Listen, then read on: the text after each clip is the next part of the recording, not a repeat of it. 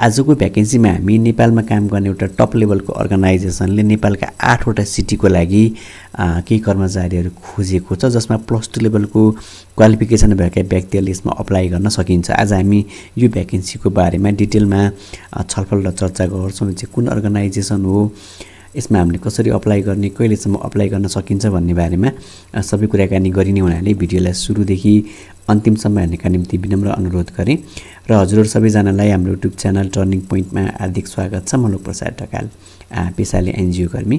विगत 8 वर्षदेखि म नेपालका विभिन्न एनजिओहरूमा निरन्तर रूपमा काम गर्दै आइरहेको छु र मैले पनि काम गर्छु। हजुरहरू पहिलोचोटि हाम्रो युट्युब च्यानलसँग जोड्दै हुनुहुन्छ भने कृपया च्यानललाई सब्स्क्राइब गरिदिनका निम्ति, सँगै आउने घन्टीलाई प्रेस गर्नका निम्ति र अल नोटिफिकेसनमा पनि प्रेस गर्नका निम्ति हजुरहरूलाई मैले विनम्र अनुरोध गरेँ। र हजुरहरूलाई कुनै पनि प्रकारको सिभी र कभर लेटर बनाउन पर्यो, जब साइटहरूमा आफ्नो प्रोफाइलहरू चाहिँ क्रिएट गर्न पर्ने भयो अथवा कहीँ कतै अनलाइन अफलाइन फर्महरू भर्न पर्ने भयो भने हजुरहरूले हामीलाई सम्झिन सक्नुहुन्छ। र सँगसँगै यो डिजिटल मार्केटिङ अथवा अनलाइन मार्केटिङसँग सम्बन्धित स्किलहरू सिकेर हजुरहरू अगाडि बढ्न चाहनुहुन्छ भने पनि हजुरहरूले हामीलाई सम्झिन सक्नुहुन्छ। त्यसकारण हाम्रो स्क्रिनमा WhatsApp भाइबर नम्बर छ, कल र मेसेज गर्न सक्नुहुन्छ भन्दै म आजको यो भ्याकेन्सीमा अगाडि बढ्ने अनुमति चाहे। यो भ्याकेन्सी अनाउन्स गर्ने अर्गनाइजेसनको नाम चाहिँ मेरिस्टोप product and trading private limited, मेरिस्टोप्स रहेको छ।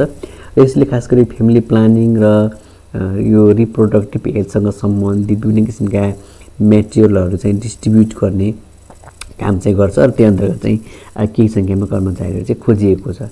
जसमा सेल्फ रिप्रेजेन्टेटिभ चाहिएको छ 8 जना नेपालका 8 वटा सिटीको लागि, जसमा काठमाडौँ, जनकपुर, विराटनगर, नेपालगञ्ज, धनगढी, बुटवल, पोखरा र नारायणगढ चाहिँ रहेका छन्। र कन्ट्र्याक्ट चाहिँ इयरली बेसिसमा रिन्यू गरिन्छ भनिएको छ। र यसले ओभरअल के काम गर्ने हो त भन्दा यसको जुन रिप्रोडक्टिभ हेल्थ छ अथवा हेल्थसँग सम्बन्धित जुन मेटेरियलहरू छन्, sexual reproductive health, family planning र अन्य अदर जुन प्रोडक्टहरू छन्, त्यो प्रोडक्टहरूलाई मार्केटमा चाहिँ सेल गर्ने कामहरू चाहिँ यो पोजिसनले चाहिँ गर्नुपर्छ भनिएको छ। र यसमा +2 लेभलको क्वालिफिकेसन भएका व्यक्तिहरूले अप्लाई गर्न सकिन्छ। ब्याचलर्स पढ्दै गरेका व्यक्तिहरूले पनि अप्लाई गर्न सकिन्छ। इन्टरपर्सनल र प्रेजेन्टेसन स्किल राम्रो हुनुपर्छ भनिएको छ। र एकदमै कम्प्लेक्स इन्भाइरोमेन्टमा पनि काम गर्न सक्ने, मल्टिपल टास्कमा काम गर्न सक्ने हुनुपर्छ भनिएको छ। र यो सेक्सुअल रिप्रोडक्टिभ हेल्थ र फ्यामिली प्लानिङ हेल्थसँग सम्बन्धित एसिस्टहरूको अथवा त्यो प्रोडक्टहरूको बारेमा चाहिँ नलेज भएको हुनुपर्ने छ। र यो फ्यामिली प्लानिङसँग सम्बन्धित जुन फार्मेसीहरूमा काम गरेको भए चाहिँ बेटर हुन्छ भनिएको छ। र यहाँले हेर्न सक्नुहुन्छ र अप्लाई गर्न सक्नुहुन्छ। यसमा हामीले 6 डिसेम्बरभित्र अप्लाई गर्न सकिन्छ। यहाँले हेर्न सक्नुहुन्छ 6 डिसेम्बरभित्र अप्लाई गर्न सकिन्छ। र यसमा अनलाइन अप्लाई गर्ने हो है त। र यसको सेवा सुविधा अर्गनाइजेसनको नियमअनुसार हुन्छ, यहाँ लेखिएको छैन। र अप्लाई गर्नका निम्ति हजुरहरूले यो भिडियोको तलपट्टि नम्बर 2 मा हेर्नुहोला, मैले यो भिडियोको लिङ्क राखेको छु। हजुरहरूले त्यो खोलेर त्यो डिटेलमा हेरेर पनि अप्लाई गर्न सक्नुहुन्छ। यदि त्यो भएन भने मैले यही भिडियोको नम्बर 3 मा, भिडियोको तलपट्टि नम्बर 3 मा यसमा अप्लाई गर्ने अनलाइन लिङ्क राखिदिएको हुन्छु। त्यो लिङ्कलाई टच गरेर हजुरहरूले अप्लाई गर्न सक्नुहुन्छ। र यो चाहिँ मोबाइलबाट नै अप्लाई गर्न सकिन्छ है। अब यहाँले हेर्दै हुनुहुन्छ to apply for this job please भनेको छ। क्लिक हियर भनेको ठाउँमा चाहिँ हामीले टच गर्नुपर्ने हुन्छ अप्लाई गर्नका निम्ति। त्यसपछि एउटा गुगल फर्म छ यहाँ। त्यो गुगल फर्मले जे कुराहरू माग्छ ती कुराहरू चाहिँ भर्नुपर्ने हुन्छ है त। अब यसले इमेल आइडी माग्यो पहिला, तपाईँले आफ्नो इमेल आइडी र पासवर्ड राखेर त्यसलाई चाहिँ लगइन गर्नु होला। लगइन गरिसके पछाडि हामीले सबै कुराहरू सजिलैसँग भर्न चाहिँ सकिन्छ है त। मेरोमा यो खुल्दैछ। यस्तो खालको एउटा गुगल फर्म खुल्छ जसमा सेल्स रिप्रेजेन्टेटिभ हामीले अप्लाई गर्ने पोजिसन त्यही हो। इमेल एड्रेसमा हजुरको इमेल एड्रेस राखिदिनु होला। त्यसपछि पर्सनल इन्फर्मेसन भनेको छ जसमा एप्लिकेन्ट फुल नेम हजुरको नाम लेख्नु होला। त्यसपछि अप्लाइड लोकेसन, तपाईँले कहाँ अप्लाई गर्दै हुनुहुन्छ हैन, माथिका लोकेसनहरुमा त्यो लोकेसनको नाम लेख्नु होला, त्यो टिक लगाइदिनु होला। सेक्समा मेल फिमेल ओदर्समा टिक लगाउनु होला। तपाईको डेट अफ बर्थ राख्नु होला। पर्मानेन्ट एड्रेस र टेम्परेरी एड्रेस लेख्नु होला। त्यसपछि हजुरको कन्ट्याक्ट नम्बर राख्नु होला, इमेल एड्रेस राख्नु होला।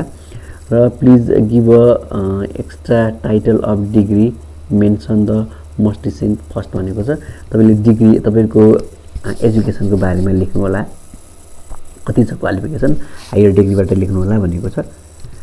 त्यसपछि ongoing स्टडिज हो भने चाहिँ यदि तपाईं पढ्दै हुनुहुन्छ भने यसमा यो कोडमा लेख्नु होला ट्रेनिङहरु केही छ भने त्यो ट्रेनिङहरुको लिस्ट यसमा राख्नु होला के छ भनेर do you have a valid driving licence भनेको छ अब ड्राइभिङ लाइसेन्स छ कि छैन तपाईको छ भने यस भन्नु होला नभए नो भन्नु होला हैन त्यसपछि प्लिज अपलोड योर सीवी भनेको छ हजुरको सीवी अपलोड गर्नु होला कभर लेटर अपलोड गर्नु होला देन यो एकदमै 6 पेजको रहेछ हैन यहाँले यसलाई नेक्स्ट गर्नु होला र फेरि यसले के कुराहरु माग्छ हैन त्यो मागेको कुराहरु बढ्दै जानु होला र 6 पेजमा पुगेपछि हामी सकिन्छौं र त्यसमा लास्टमा सबमिट भन्ने एउटा अप्सन हुन्छ यहाँले सबमिट भन्ने अप्सनमा टच गर्नुभयो भने हाम्रो एप्लिकेसन फर्म चाहिँ सबमिट हुन्छ है त आशा छ यो जानकारी प्रस्तुति पक्कै पनि हजुरहरुलाई महत्त्वपूर्ण रह्यो भन्ने मलाई लाग्छ कस्तो लाग्छ जस्ताको तस्तै कमेन्टको अपेक्षा गरे पर्सनली यहाँहरु जोडिन चाहनुहुन्छ भने हाम्रो Facebook page turning point हन्टेलाई like र फलो गर्न सक्नुहुन्छ सँगसँगै हाम्रो WhatsApp व्यवहारमा कल मेसेज पनि गर्न सक्नुहुन्छ भन्दै